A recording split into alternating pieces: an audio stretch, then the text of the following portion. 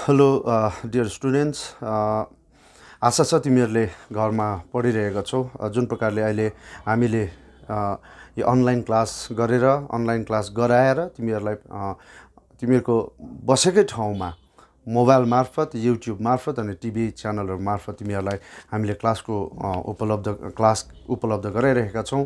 त आशा छ तिमीहरूले घरमा राम्रोसँगले अध्ययन गरिरहेका छौ। यो लकडाउनै भए तापनि तिमीहरूले राम्रोसँगले पढिरहेका छौ। विभिन्न सब्जेक्ट टिचरहरूले क्लास गरिरहेका छन् र हामी आशा गर्छौँ सम्पूर्ण शिक्षक शिक्षिकागणको पक्षबाट नै हामी आशावादी छौँ कि तिमीहरूले घरमा अध्ययन गरिरहेका छौ भनेर। र विशेष गरेर लास्ट क्लासमा मैले तिमीहरूलाई तर कहिले उपन्यास पढाइसकेको थिएँ र तर कहिले उपन्यासको सार अनि उपन्यासकारको परिचय, प्रकाश कोविदज्यूको परिचय हामीले पढिसकेका थियौँ, जानिसकेका छौँ। र अब भने उक्त उपन्यासबाट कस्ता प्रश्नहरू आउने गर्छन् त, उक्त उपन्यासबाट के कस्ता प्रश्नहरू आउने गर्छन् जान्नुपर्ने हुन्छ। र तिमीहरूले नोट गरेर खाता, पेन अथवा पेपर लिएर तिमीहरूले नोट गर्न सक्छौ। र तिमीहरूको सबैभन्दा पहिले यो 5 नम्बरमा क्वेसनको 1, 2, 3, 4 गरेर 5 नम्बरमा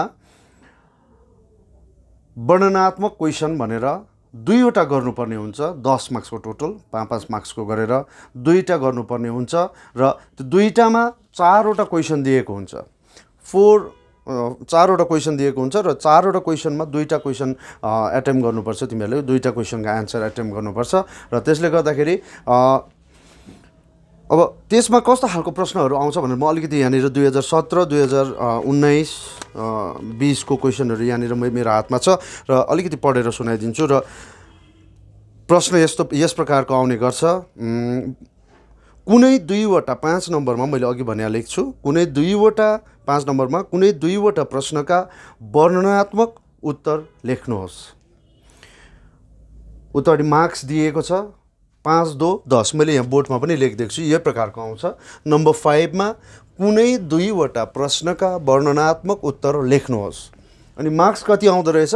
5, 2, 10। 5, 2, 10 भन्नु मतलब टोटल 10 र 5-5 मार्क्स। 2वटा एन्सर लेख्नुहोस्। मैले यहाँनिर एउटा मात्र लेखेको छु क्वेसन। र एउटा क्वेसन यो 2017मा पनि आएको छ र 2019मा पनि रिपिट भएको छ। र 19, 20 हामीले दिनुपर्ने इक्जाम, तिमीहरूले दिनुपर्ने इक्जाम परीक्षा अब 2021मा हुने भएकोले गर्दाखेरि 2021मा पनि आउने चान्सेस भएकोले गर्दाखेरि यो एकपल्ट हामीले जानिराखौँ। अनि यही आएन भने पनि तर कहिले उपन्यासको मूल पात्र मृगेको चरित्र चित्रण गर्नुहोस् भनेर 5 मार्क्समा आउँछ यो। र यो 2021मा आएन भने पनि तिमीले कीर्तिमानको चरित्र चित्रण पढिराख्नुपर्ने हुन्छ। अनि त्यसरी नै लक्ष्मणको चरित्र चित्रण पढ्नुपर्ने हुन्छ र जानिराख्नुपर्ने हुन्छ। र आज भने हामी चर्चा गर्नेछौँ, अहिलेलाई भने हामी चर्चा गर्नेछौँ तर कहिले उपन्यासको मूल पात्र मृगेको चरित्र चित्रण र उनको चरित्र चित्रण हामीले गर्नुपर्ने हुन्छ, चर्चा गर्नुपर्ने हुन्छ। र तिमीहरूले, मैले अघि भनिहालेँ, खाता, पेन, पेपरहरू लिएर तिमीहरूले नोट गर्नुपर्छ। र मैले जे भन्दैछु उनको बारेमा, उनको विषयमा जे जति चरित्र उसको चित्रण गरिरहेको छु र तिमीहरूले नोट गर्दै जानु भन्ने म तिमीहरूलाई आह्वान गर्न चाहन्छु। र विद्यार्थीगण, तिमीहरूलाई उपन्यासको मूल पात्र जुन मृगेको चरित्र चित्रण छ यो गर्नुभन्दा अगाडि मैले अघि प्रश्न पढ्दै मैले कुरा अलिकति लम्बा चौडा हुन गएछ। र मूल पात्र मृगेको चरित्र चित्रण पढ्नभन्दा अगाडि म तिमीहरूलाई यो केही प्रश्न पढ्न गइरहेको छु र त्यसको अलिकति आइडिया चाहिँ दिन्छु। म सबै आन्सर दिइरहनु अहिले यो वर्णनात्मक प्रकारले अलिकति लम्बाएर चौडाएर आफै लेख्न पनि सक्छु। अलिक नलेज चाहिँ म तिमीहरूलाई दिइराख्छु र तिमीहरूले नोट गर्नु सक्छौ। र मैले अघि भने 4टा प्रश्न आउँछ र 4टा प्रश्नमा कमा के रहेछ त 2017मा हेरौँ त 2017 कमा आएको छ। तर कहिले उपन्यासमा वर्णित चियाबारीका श्रमिकहरूको अवस्था कस्तो थियो? सरल भाषामा लेख्नुहोस्। तर कहिले उपन्यासमा वर्णित चियाबारीका श्रमिकहरूको अवस्था कस्तो थियो? जुन तर कहिले उपन्यासमा चियाबारीको चर्चा गरिएको छ, चियाबारीको श्रमिकहरूको चर्चा गरिएको छ, स्पेशली श्रमिकहरूलाई लिएर नै यो कथा, यो उपन्यास तयार पारिएको छ। श्रमिकहरूको जीवन कथा व्यथालाई लिएर नै यो उपन्यास तयार पारिएको हुनाले गर्दाखेरि उनीहरूको श्रमिकहरूको अवस्था कस्तो थियो त? एकदमै दयनीय अवस्था, मायालाग्दो अवस्था। र यो कुराहरूलाई उनीहरूलाई अङ्ग्रेजहरूले शोषण गर्ने, अन्याय गर्ने, अत्याचार गर्ने, उनीहरूमाथि जब अङ्ग्रेजहरूको अथवा साहेबहरूको विरुद्धमा कुनै आवाज उठायो भनेदेखि त्यस स्थानबाट, त्यस ठाउँबाट हटाबार हुनुपर्ने, त्यस जग्गाबाट, आफ्नै जमिनबाट पनि हटाबार हुनुपर्ने यो प्रकारको परिस्थिति थियो। र यसलाई तिमीहरूले अलिकति वर्णनात्मक प्रकारले एन्सर लेख्नुपर्ने हुन्छ। वर्णनात्मक भन्नु मतलब अलिक वर्णन गरेर अलिकति थुप्रै अलिकति आफ्नो भाषा, आफ्नो सरल प्रकारले, आफ्नो सरल भाषाहरू प्रयोग गरेर पनि यो एन्सर तिमीहरूले यो लेख्न सक्छौ। क को। अब आयो ख को। तर कहिले उपन्यासको नायक मृगेको चरित्र चित्रण गर्नुहोस्। हेर है, अब यो मैले अघि पनि भनिहालेँ, यो क्वेसन 2017 मा पनि आएको छ, 2019 मा, 2000 यो सायद यो 2015 तिर पनि आएको हुनसक्छ।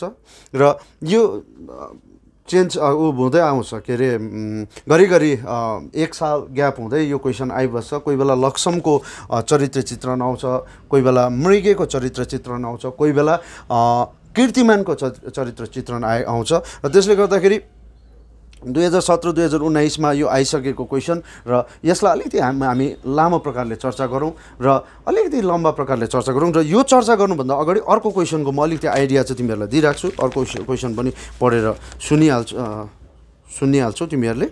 र अर्कोमा गमा छ प्रश्न, तर कहिले उपन्यासको नायकले किन आफ्नो मूल थलो त्याग्नु पर्यो?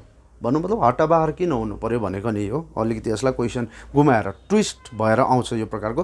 विद्यार्थीहरू आत्तिनु पर्दैन, ला हो कि क्वेसन आएछ, अप्ठ्यारो क्वेसन आयो भनेर आत्तिनु पर्दैन। र यो सिम्पल छ एन्सर, यसको पनि एकदमै सजिलो प्रकारले एन्सर लेख्न सक्छौ। तर कहिले उपन्यासको नायकले किन आफ्नो मूल थलो त्याग्नु पर्यो?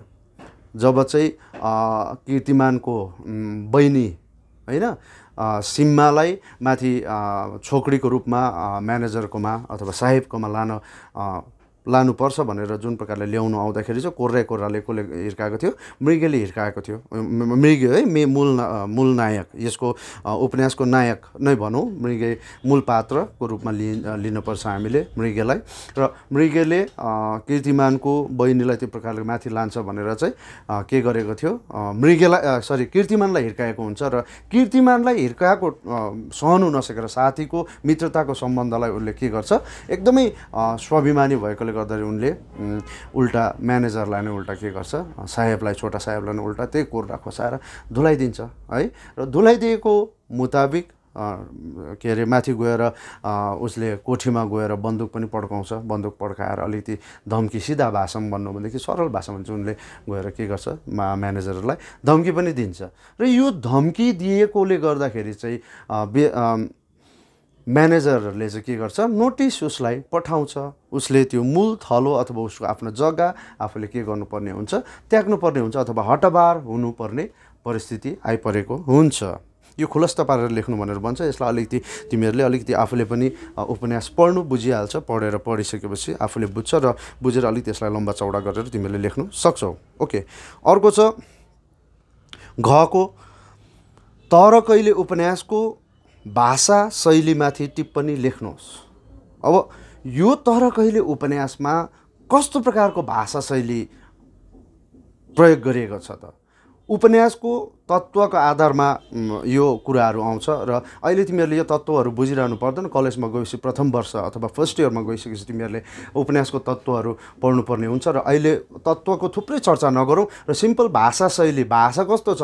गाउँले भाषाको प्रयोग छ कि है, वा सहरीय जीवनमा सहरीय वातावरणको भाषाको प्रयोग छ कि, या जुन हामीले ठेट नेपाली भाषा प्रयोग गर्छौँ ती भाषाहरूको प्रयोग छ कि, वा विभिन्न प्रकारको अन्य जातिबाट आएको भाषाहरूको प्रयोग छ कि, यो कुराहरू तिमीहरूले बुझ्नुपर्ने हुन्छ र यो कुराहरू दर्शाउनु पर्ने हुन्छ त्यसमा। अनि यो अलिकति हेरेर तिमीहरूले यो पनि के अरे उपन्यास पढिसकेपछि कुन कुन भाषा कुन कुन ल्याङ्ग्वेज यसमा जतिसक्दो हाम्रो कमाने भाषाहरूको प्रयोग गरिएको छ, अलिकति ठाउँ ठाउँमा लेप्चा जातिको संस्कृति अथवा उनीहरूको भाषाको झलकहरू शब्दहरूको प्रयोगहरू पनि त्यहाँनिर हामी पाउँछौँ र यो कुराहरू तिमीले जान्नुपर्ने हुन्छ। र अब आयो हामी तर कहिले उपन्यासको मूल पात्र मृगेको चरित्र चित्रण गर्नुहोस् योपट्टि हामी जानेछौँ। ओके, अब भने हामी आजको यस तर कहिले उपन्यासका प्रमुख पात्र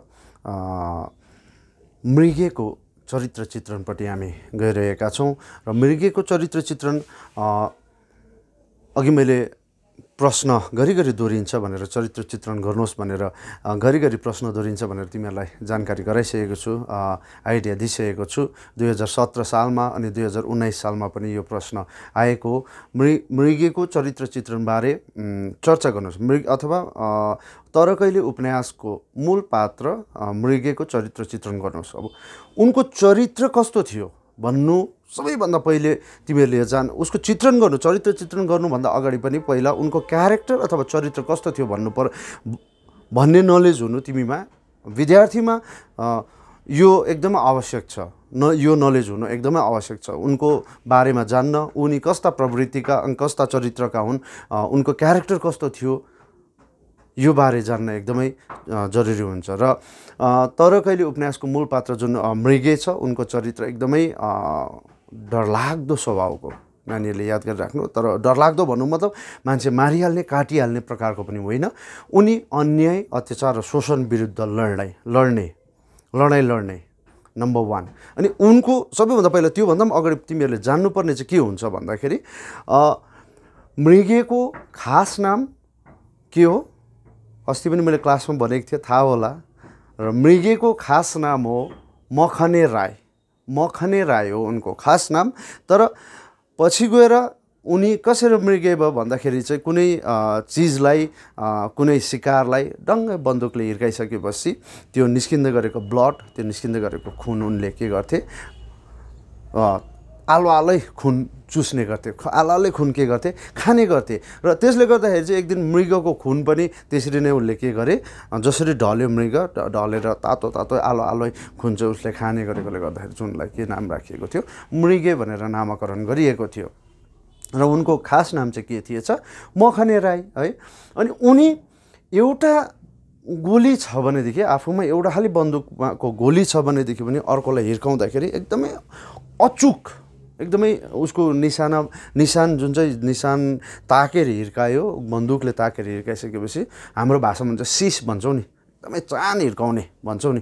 र त्यो चान हिर्काउने उनका शिकार खेल्ने एउटा उनको यो पनि एउटा चरित्र नै भनौँ, एउटा निपुण शिकारीको हिसाबमा हामी उनलाई चिन्छौँ। अनि अर्को साहसी है, अनि साहसी त हुन् उनी, फेरि त्यसरी नै उनी के पनि हुन्, स्वाभिमानी पनि हुन्।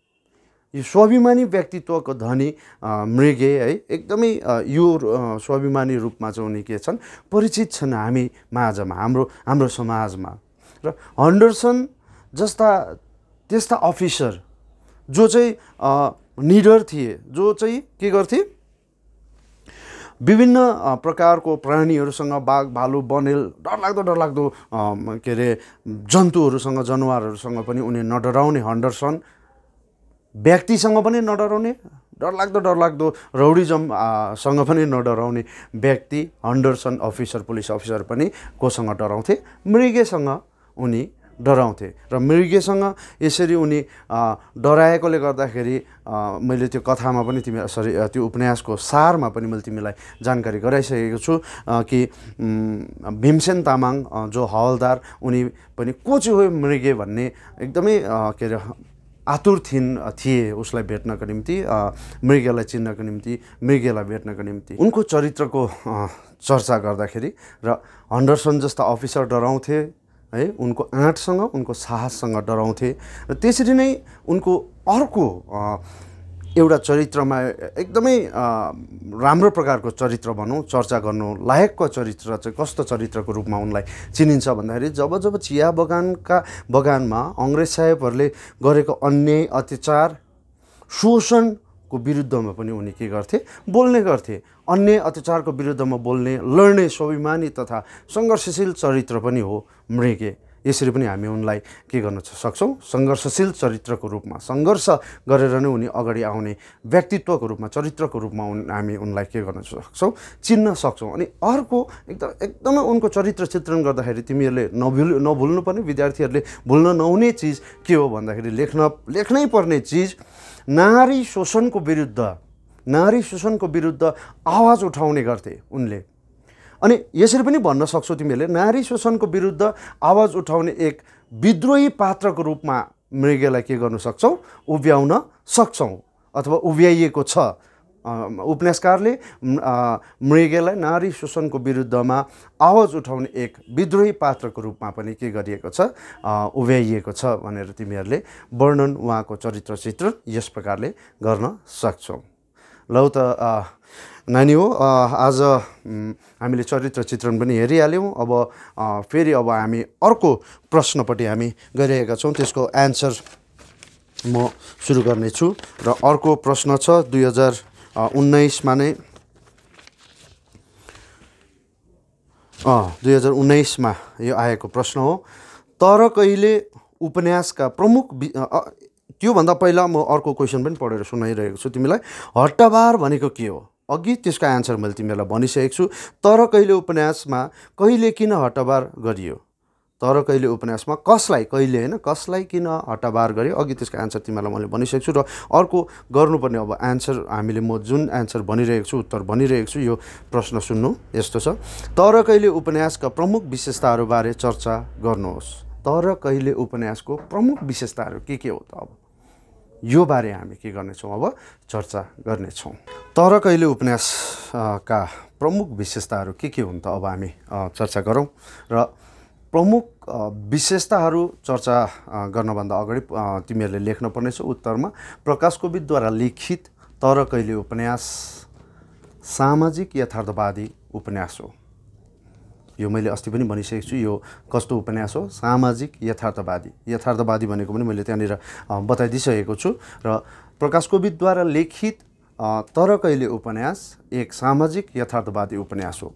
भारत स्वतन्त्रता हुनभन्दा अघिको कुरा, अथवा भारत स्वतन्त्रता हुनुभन्दा अगाडि, इन्डिपेन्डेन्स हुनुभन्दा अगाडि 1947 सालभन्दा अगाडि दार्जिलिङे नेपाली जनजीवन कस्तो थियो, अनि चिया श्रमिकहरूको कथा, व्यथा, उनीहरूले भोग्न परेको अन्याय अत्याचार, उनीहरूमाथि भएको शोषण, अन्याय अत्याचार, यी सबै कुराहरूलाई सरल भाषामा वर्णन गरिएको हामी यसमा, यो उपन्यासमा पाउने गर्छौँ।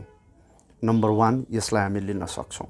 अनि नम्बर दोस्रोमा हामी के लिन सक्छौँ भन्दाखेरि यसका विशेषताहरू, बदमताम चिया बगान, जुन अस्ति मैले भनिहालेँ, यो उपन्यास बदमताम चिया बगानका विभिन्न प्राकृतिक दृश्यहरूलाई अवलोकन गरेर अथवा दृश्यहरूमाथि चर्चा गरिएको छ, प्राकृतिक दृश्यहरूमाथि चर्चा गरिएको छ, सुन्दर दृश्यहरूमाथि पनि चर्चा गरिएको छ। र बदमतामलाई, चिया बगानलाई लिएर यो उपन्यास लेखिएको छ। र बदमताम चिया बगानका आदिवासी लाप्चेहरूको जमिन, आदिवासी लाप्चे भन्नु मतलब उहिलेदेखि बसोबासो गर्दै आइरहेको लाप्चे जाति है, लेप्चा जाति, र उहाँहरूले कमाएको, उनीहरूले दुःख गरेर फाँडेर है, जङ्गल, घनाघोर जङ्गललाई फाँडेर बारी बनाएको जमिनलाई मिच्दै अङ्ग्रेजहरूले के गरे भन्दाखेरि चाहिँ उनीहरूले कमाएको, उनीहरूले बनाएको जमिनलाई मिचेर त्यहाँनिर चियापत्ती लगाउने काम गरे है। र त्यो चियापत्ती लगाउने, चिया बगान बसाउने क्रममा लाप्चे खेती भन्ने बदमतामदेखि अलिक पहाडीपट्टि पर्छ है, ओह्रालो फर्किँदा लेफ्टपट्टि, र कोदोङ, चिम्ली आदि ठाउँहरूबाट लाप्चे जाति, लेप्चा जाति खेदिनु परेको ऐतिहासिक तथ्यको वर्णन पनि यसमा हामी पाउने गर्छौँ। यो भयो 2 नम्बर विशेषता है। र अर्को विशेषता के पनि छ भन्दाखेरि मृगे उर्फ मखने राई जस्ता वीर स्वाभिमानी आँटिलो व्यक्तित्वलाई पनि यहाँनिर के गरिएको छ, प्रस्तुत गरिएको छ। मृगे अथवा उर्फ भन्नु मतलब उसको असली नाम चाहिँ के हो? मखने। मखने राईलाई पनि के गरेको छ, उनको स्वाभिमानी मृगे अथवा आँटिलो मृगे, साहसी मृगेको व्यक्तित्वलाई पनि यहाँनिर के गरेको छ, पस्किएको छ अथवा प्रस्तुत गरिएको छ यहाँनिर। र अर्को, आफ्नो पिता पुर्खाको जमिन मिच्ने अङ्ग्रेजहरूको अधीनमा कहिले बस्न नचाहने लेप्चा जातिको वीरताको वर्णन गरिएको छ। बरु उनीहरू के गर्छन्, अङ्ग्रेजहरूसँग युद्ध गर्ने असफल प्रयास गर्छन्, युद्ध गर्छन्, असफल हुन्छन् है, बरु त्यहाँबाट भागेर त्यहाँबाट बसाइ सरेर अन्य जग्गामा जान्छन्, तर उनीहरू के गर्छन्, उनीहरूको अङ्ग्रेजहरूको अधीनमा बस्न चाहँदैनन्। यो कुराहरूलाई पनि यहाँनिर के गरिएको छ, चर्चा गरिएको छ, अथवा यसलाई पनि यस्ता ऐतिहासिक तथ्यलाई पनि के गरिएको छ, प्रकाश पारेका छन् कथा के अरे उपन्यासकारले।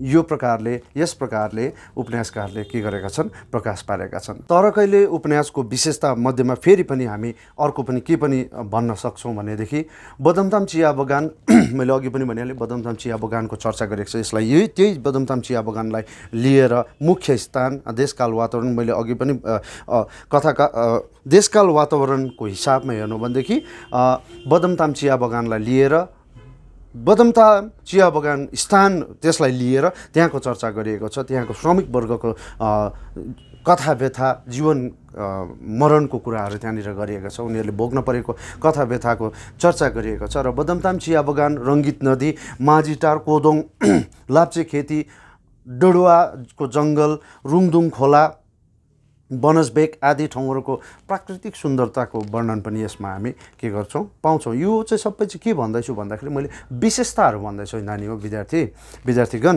तिमीहरूले याद गर्नुपर्ने कुरा के हो भन्दाखेरि यसको विशेषताहरू के छ त, कता के चर्चा गरिएको छ, के को बारेमा चर्चा गरिएको छ है भन्दाखेरि सुन्दरताको वर्णन गरिएको छ, प्राकृतिक सुन्दरताको वर्णन गरिएको छ। बदमताम चिया बगानको, रुङदुङ खोलाको, रङ्गित नदीको, माझीटारको है, डडुवाको जङ्गलको, डडुवाको चेकपोस्टको कुराहरू गरिएको छ, रुङदुङ खोला, बनसबेक आदि ठाउँहरूको चर्चा गरिएको हामी यहाँनिर पाउँछौँ। अनि अर्को विशेषतामा के पनि आउँछ भन्दाखेरि तत्कालीन त्यस समयका अङ्ग्रेजहरूले चिया बगानका चेलीबेटीहरूलाई, हाम्रा छोरी चेलीहरूलाई छोकडी बनाएर शारीरिक शोषण गरेको कथा व्यथा पनि हामी पाउने गर्छौँ। त्यसताक हाम्रा छोरीहरूलाई, हाम्रा चेलीहरूलाई, हाम्रा बहिनीहरूलाई, हाम्रा दिदीहरूलाई के गर्ने गर्थे, अङ्ग्रेजहरूले छोकडी बनाएर उनीहरूलाई काममा आइज, छोकडीमा आइज भनेर उनीहरूलाई बोलाउँथे। तर पछि गएर चाहिँ उनीहरू के गर्थे, उनीहरूको शारीरिक शोषण गर्ने काम गर्थ्यो, शारीरिक दमन हुने काम गरिन्थ्यो। र यसको पनि त्यहाँनिर कथा व्यथा हामी पाउँछौँ। र भारत स्वतन्त्रता हुनुभन्दा अघि दार्जिलिङे नेपाली जातिमाथि अङ्ग्रेजहरूले कस्तो प्रकारको अन्याय गरेको थियो, अत्याचार कस्तो गरेको थियो, शोषण कस्तो गरेको थियो, दमन कस्तो गरेको थियो, साथै चिया बगानमा घाँस बास, औषधि, अस्पताल, शिक्षाको अवस्था राम्रो थिएन भन्ने विषयमा पनि के गरिएको छ, देखाइएको छ अथवा चर्चा गरिएको छ। यो प्रस्तुत उपन्यासमा समग्रमा भन्नुपर्दाखेरि प्रस्तुत उपन्यासले तत्कालीन त्यस समयको नेपाली जीवनको कथा व्यथा, आर्थिक अवस्था, प्राकृतिक चित्रण, सांस्कृतिक परम्परा, हट्टाबाहर आदि जस्ता प्रसङ्गलाई पनि के गरेका छन्, चित्रण गर्ने प्रयास गरेका छन्, चित्रण गरेका छन्। र नानी हो, यो थियो अहिले हामीले यो उपन्यासको तरकैले उपन्यासको विशेषता। र मलाई आशा छ तिमीहरूले यो बुझेनौ भने तिमीहरूको यो स्क्रिनमा जुन देखिरहेको छ, स्क्रिनमा पनि हामीले छोडिदिइरहेका छौँ। यो स्क्रिनबाट पनि तिमीहरूले यो हेरेर सार्न सक्छौ। र तरकैले उपन्यासको विशेषता यस प्रकारको रहेको थियो। तरकैले उपन्यासका प्रमुख विशेषताबारे चर्चा गर्नुहोस् भन्दाखेरि अहिले मैले जे भने त्यो बारेमा चर्चा गऱ्यो भनेदेखि तिमीले अवश्य पनि 5 मार्क्स, स्पेलिङ रङ हुँदा, भुल गल्ती हुँदा या 4 मार्क्स त तिमीले अवश्य पनि पाउँछौ। र म आशा छ यो तिमीहरूले राम्रोसँगले बुझ्यौ भनेर। र आजलाई यो जुन क्लास थियो, यो क्लासमा आज यहीँ समाप्त गर्दछु। फेरि तिमीहरूलाई नेक्स्ट क्लासमा भेट्ने बाचा राख्दै अहिलेलाई भने म बिदा चाहन्छु।